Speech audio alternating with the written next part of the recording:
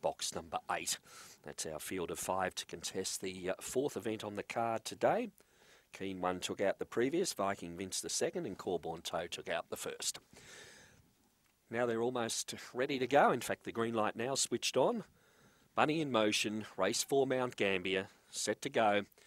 And racing, Black Spring began okay down on the inside, but will be headed by those out wide. Double Vision comes across and leads into the back. In second placing out wide, Charming Charlie, railing through Double Love, followed by back in the field, Black Spring. Back at the rear was Close Your Eyes. Along the back and Double Vision the leader, a length and a half in front. Trying hard in second placing, Charming Charlie, head of the rest, Double Love as the field bunches. And behind them, Close Your Eyes, Black Spring around the home turn. It's Double Vision in front, Charming Charlie the outside, going home the better. Charming Charlie scores. Flashing home for second, Black Spring.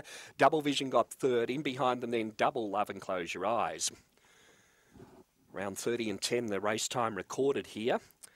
And the winner of race number 4, number 6, Charming Charlie, defeats 1 Black Spring and 8 Double Vision. They should be the numbers, 6, 1 and 8 on the fourth on the card. A run home time there of 12.81. Overall corrected to 30.05. So 6 the winner, Charming Charlie, over number 1, Black Spring, and third to 8, Double Vision. Fourth in goes to number 2, Double Love. 6, 1, 8 and 2. 6 our winner there.